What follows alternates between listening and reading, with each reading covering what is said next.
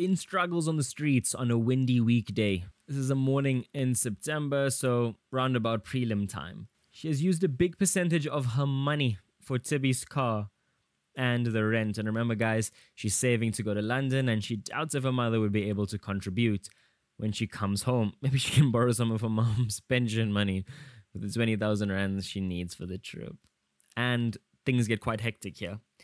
A gust of wind seizes her wig, and Lien runs about the cars to get it. And Gerard, Kaifi, recognizes her, quite surprised to see her there.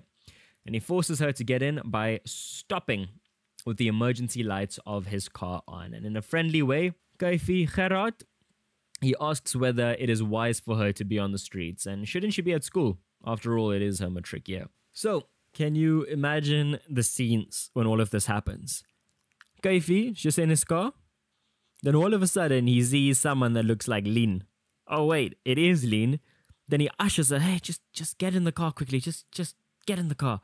Quickly. But, you know, in a nice way, because Kaifi is a very friendly kind of guy. Can you imagine the car behind them? Like, what is just going... How is this beggar's, like, wig just come off, and now this guy is like, hey, come inside the car, and then she goes inside the...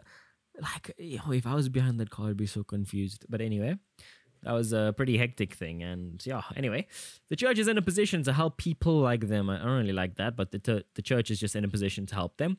And all Lien has to do is just list their expenses.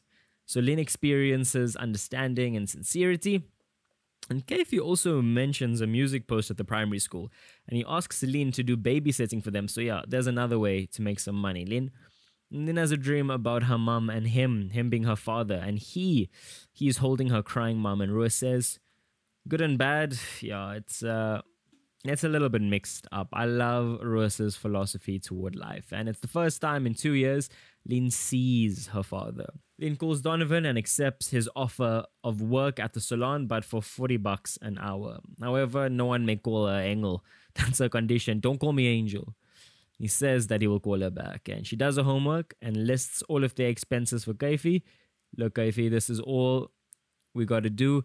Can the church please help? And she wonders what will happen to Bram. 3 o'clock that night, Lien sees Bram in front of the television, watching a recording of a news bulletin.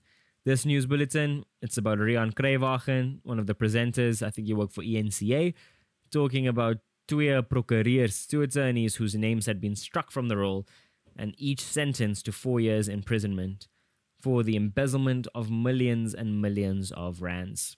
Lien sees this, sneak backs to bed. Bram doesn't see her at all. So Bram is just silently going through all of these emotions by himself.